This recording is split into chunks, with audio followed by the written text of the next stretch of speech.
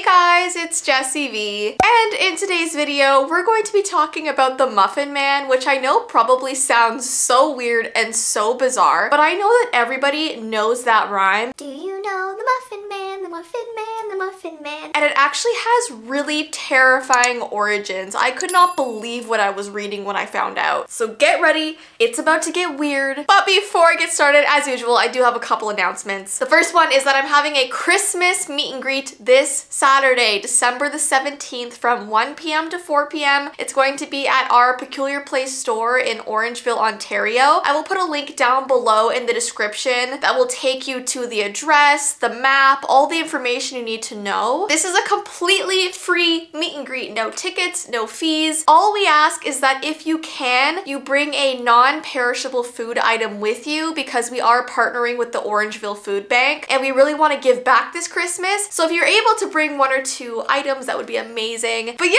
I really hope to see you there. The other thing I want to mention is that I'm wearing this really cool galaxy ball necklace, and I am so excited about this item on our website because it's a mystery galaxy necklace. So there's 12 different designs that it comes in, and it all has to do with like space and galaxies and stars. They're absolutely gorgeous. It's like having a universe in your necklace, and when you get one, you don't know which color or pattern you're gonna get until it arrives at your house. So this one is mine, and I just think it's so cool how on both sides you can see the galaxy in there. So if you guys would like a mystery galaxy ball necklace, I have linked it down below. Okay, so without further ado, let's talk about the Muffin Man. It's still so weird to say. Okay, so the Muffin Man, like I said, it's a traditional nursery rhyme that was actually written in 1820, and the rhyme goes, do you know the Muffin Man, the Muffin Man, the Muffin Man? Do you know the Muffin Man who lived on Drury Lane? I feel like many of you listening probably think of Shrek whenever you hear this rhyme, the gingerbread man. Do you know the Muffin Man? Poor Victorians spent long hours at work, usually working 12 hours a day with only Sundays off, so that didn't leave a lot of time for cooking. Few had kitchens and instead had to cook their food on an open fireplace, which was hot and smoky work. So many people chose to buy their food from the wide variety of street sellers instead. So Victorian people had a lot of their fresh food delivered right to their doorstep. Foods such as muffins, which were delivered door to door by a vendor known as the Muffin Man, and there were hundreds of them. Muffin men could be found all over town in the 19th century, knocking on doors to see if anyone wanted to buy their baked goods, and they usually annoyed people with their loud bells because they would literally be carrying baskets of muffins and ringing this loud bell all throughout the streets. And this tradition continued until about the 1930s. And the muffin in question was actually a bread item known as an English muffin, not like the typical sweet muffin that you might be thinking of. Healthy meals were expensive, so many families relied on bulky foods like bread and muffins to fill them up. And other street sellers sold things like fish, hot eels, pea soup, baked potatoes, meat pies, stuff like that. Now, what I found to be so creepy while doing research for this video is that the Muffin Man was also a nickname for this 16th century child murderer. The rhyme was supposedly written to warn kids away from Drury Lane, where a notorious Muffin Man would lure them to their deaths with sweet food. Now, there are many different versions of this very horrifying story. The Muffin Man was also known as the Drury Lane Slicer, who was actually the first known serial killer in England. His real name was apparently Frederick Thomas Linwood. He was born in 1563 and he died in 1612. And there are many accounts of his crimes, but there's no records of them. So this is either a really creepy folklore story or one of history's most creepy mysteries. And there's just no surviving records, but there were at one point. The Muffin Man would make his deliveries just like other bakers, but he would lure children away from their homes by playfully tying a string to a muffin and pulling it away from the steps where the parcels lay. The kids, thinking this was some sort of fun game, would chase the muffin being pulled on a string, which would lead them to this Muffin Man's bakery, where he would grab them, pull them inside, and obviously you know what comes next. These kids would not step out of there alive. And apparently this Muffin Man also did not like having competition around him in the town, so it's said that he would go and murder the other bakers, so he would be the only one making muffins. And according to lore, he used wooden spoons to knock children out. However, experts have long cast doubt that a wooden spoon would be enough to render a person unconscious, but still these wooden spoon stories exist. It is said that between the years of 1589 and 1598, he ended up murdering 15 children, which is awful. So the children came up with this catchy, sing-songy rhyme that was apparently this way to warn other children to stay away from Drury Lane, which is so creepy. It also warns children to stay away from his bakery and to be wary of people around them. So if they ever did have to pass this particular bakery, they would have their eye out, making sure they were not talking to strangers and not following any muffins on a string. Now, like I said, no one knows if this story is true. People are leaning it to be more towards folklore, and this story has been told and retold so many times that it seems the true origins are lost. I also found this creepy legend that says that if you stand on your front porch while holding a muffin after dark and you sing the song, you'll be able to see his spirit walking towards your house holding a basket of muffins. But it says, be warned, you must run and close your door before he reaches your porch. So that is also really terrifying. And whenever I see stuff like that, I am tempted to do it on the vlog channel because I am crazy and because it does lean more to folklore. So I'm kind of like, oh,